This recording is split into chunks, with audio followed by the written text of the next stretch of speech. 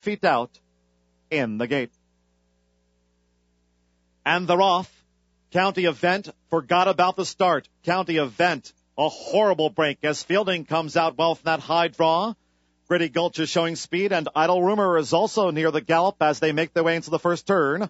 Gritty Gulch takes the shortest way, Fielding a touch wide, and Idle Rumor kept close by Gerard Melancon, well spotted. Western Revenge in the red is next in fourth.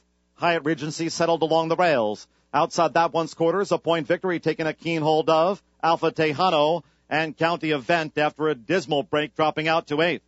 The opening quarter, this is firm ground, 26 1/5 seconds. Fielding trying to catch them napping as Donnie Meche and Fielding shouldering the load with 4 furlongs to go. And Idle Rumor sizing up Fielding. Then it's Gritty Gulch down at the rail. Western Revenge gets his cue. The gray Hyatt Regency is 7 lengths adrift of Fielding going into the far turn. Alpha Tejano, County Event up 1 spot, and A Point Victory now trails. Half mile 49 2, and Fielding leads at these long 30-1 odds. Idle Rumor poised to go, and Western Revenge coming with a wide and hopeful run as they come off the home turn and turn now for this long run in, and it's Western Revenge down the middle of the course up to the front.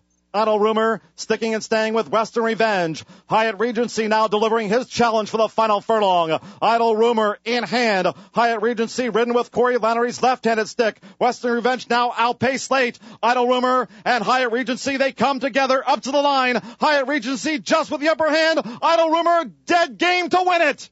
Idle Rumor, with a fondness for fairgrounds, comes back to win from Hyatt Regency. Then Alpha Tejano and A Point Victory.